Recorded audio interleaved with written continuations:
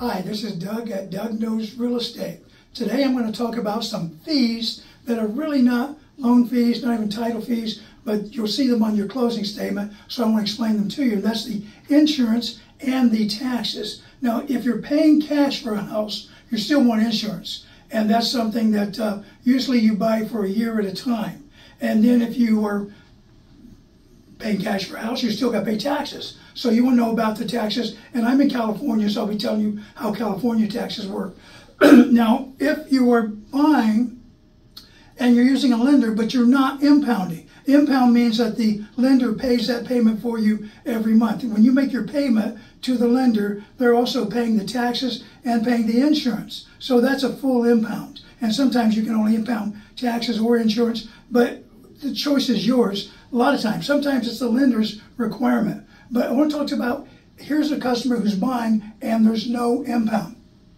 That customer will get insurance for a full year, and let's say that that customer buys March 22nd, right here. The end of that tax year is June 30th. That customer will pay the seller will pay the taxes from the start of the tax year, July 1st, to March 22nd, and then the buyer will pay the remainder until June 30th. And then I got an arrow because this leaps around. It's more of a circle than a straight line. So let me explain this to you. This is the California tax year. It begins July 1st and it ends June 30th. Halfway is December 31st. Now these taxes here, this 6-month segment, that's the first installment. They're due November 1st. They're delinquent December 10th. And then the second installment is due February 1st and delinquent April 10th. The way we learned that in real estate school is no darn fools allowed. November, December, February, and April. But those are the taxes to be paid. Now, if the person is buying and they're going to do an impound, now the title company will take a full year of insurance payments up front and maybe 1 or 2 more months to set up for the impound. And the person will pay from the taxes from here to here, plus they will pay an impound setup fee.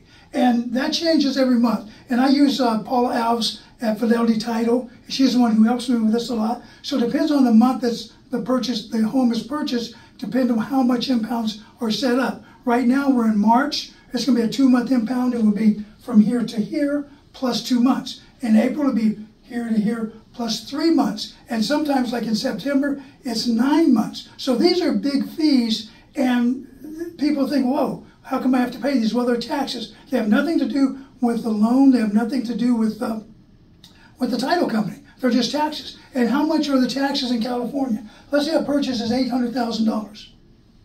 We use to start off 1.25%.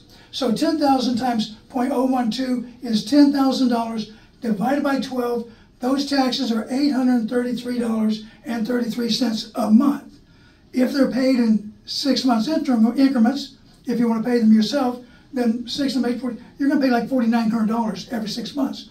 Otherwise, you're going to pay this with your mortgage payment every month.